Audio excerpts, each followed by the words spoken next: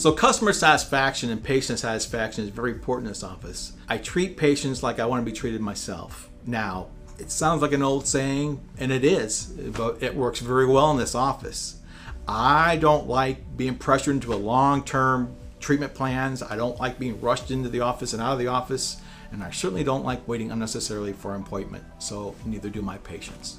Like being treated the way you want to be treated, I treat people like that also. So if you were a doctor, how would you treat your mother? How would you treat your grandfather?